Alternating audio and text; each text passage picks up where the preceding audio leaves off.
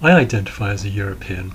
I identify as all sorts of other things as well, of course, as English, British, citizen of the UK, somebody who lives in the relatively well-off northern and western hemisphere, middle class, on the left politically, but being European is an important part of my identity.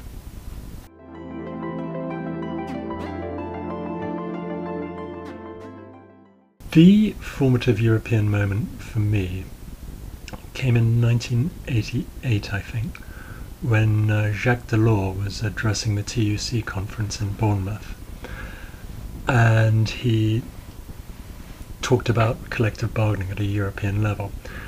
And for me, that helped get me out of thinking of Europe as just a free market confederation, and persuaded me that Europe could be something so much more, perhaps a forum for advancing social democracy and labour issues, and something that actually represented a practical step forward in internationalism, an alternative to the brutalities of Moscow or those of Washington.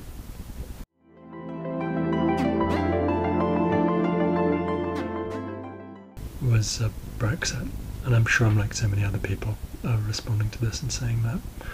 When I stayed up all night to watch the vote come in, and when I saw the northeast of England, where there's the Nissan plant going in a Brexit direction, I thought, I just felt so terrible, man.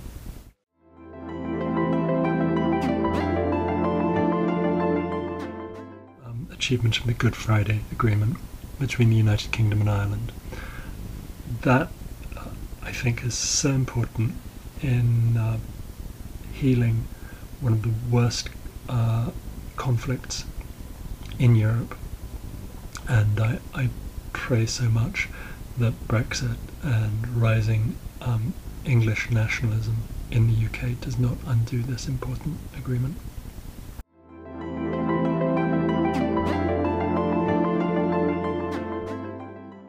I've been able to work in Europe because of the EU, but I think for me personally, the most important thing that the EU has done is it's actually given some institutional form to hopes and aspirations of mine of how there could be some kind of internationalism, some kind of way of establishing a society that's at once prosperous, peaceful, outward-looking, and as I said earlier, when I was talking about identity, neither brutish in the way of Washington nor in the way of Moscow. So yeah, and it's actually given concrete institutional form to that.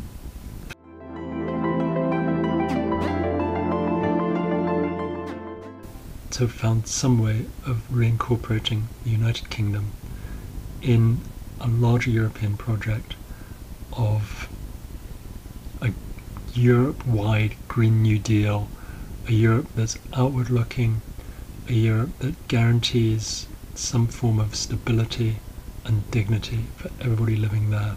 Not a fortress Europe, but a Europe that's playing a larger part in the world to try and halt global heating and providing a way forward of dignity, prosperity, and a good life for all.